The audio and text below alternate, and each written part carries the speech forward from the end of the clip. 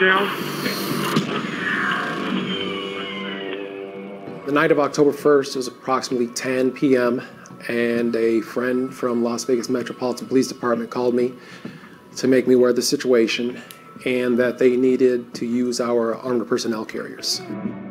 Battlefield Vegas' relationship with law enforcement has always been open door for them. They know they have access to anything we have, our buildings, our vehicles. When I got the call on that night, I asked my wife to call our operations manager and rally as many staff as she could. I have 16 staff show up, and everybody's ready to roll. As we left here, we went down Dean Martin Avenue, and it was just surreal that I'm going down the road in an APC. Everybody was going the opposite way.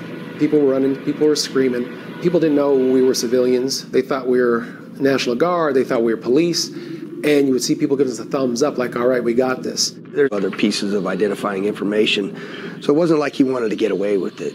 I don't think anybody believed that when we went up into that room, we were going to find a 64-year-old white man responsible for this. We believed there were probably going to be multiple shooters, and as that incident unfolded, we were focused on multiple shooters. But when it came right down to it, that's what we found. And it was hard for any of us to believe, me included. I didn't believe it for days.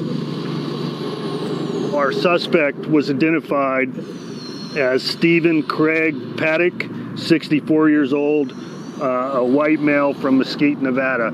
We have no investigative information or background associated with this individual that is derogatory.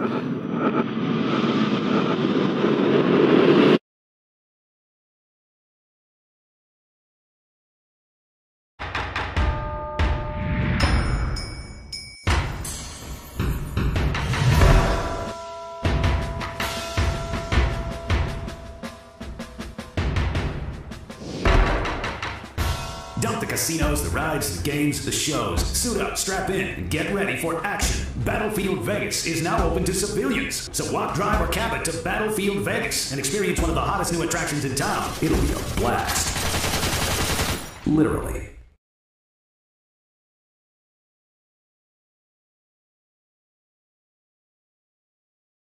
What's up, Warriors? My name's Trevor, and welcome to Battlefield Vegas, the premier shooting range in Las Vegas.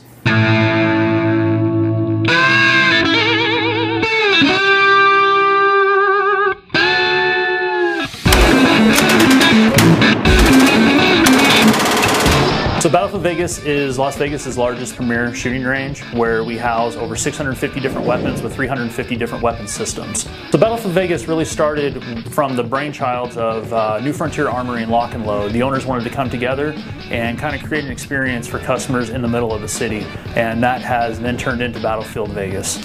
Here at Battlefield Vegas, we have different packages spanning different movie genres, video games. For example, if you're into World War II movies or video games, we have weapons like the MG42, the Grease Gun, the Maxim, the Vickers. If you're into stuff that's a little more newer, we got your AKs, M4s, and even the MP7, which is one of the hardest guns to get right now.